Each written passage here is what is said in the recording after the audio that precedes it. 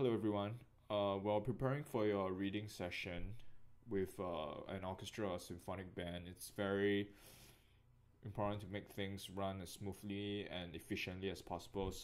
And one way to make your life of your musicians and music director a lot better is to provide cues for the entry points of an instrument. Um, what you want to look at is like measures with a lot of rest, and especially when you have like changing time signatures 5/4 4/4, counting can get lost.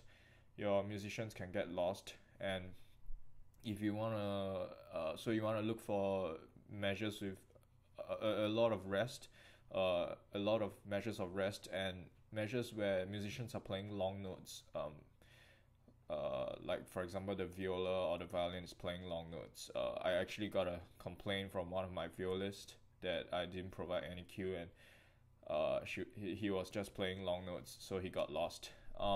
So what you're gonna do in this case, for example, I have a flute one here, and I'm gonna paste a cue from the clarinet one. So it's really simple. You're gonna select the clarinet one notes and Control C for copying, and you're gonna see over here. Okay, wait. So you're gonna copy it. So it's just paste, and then let me remove all this. So these notes are gonna be the cue notes. So what you're gonna do is gonna come over here to second panel, and over here you have this cue size on and off. So first let's label this as clarinet 1, and then we're gonna select all this, and I'm gonna turn this on. So what you notice is that this has become smaller note heads. It has become smaller note heads compared to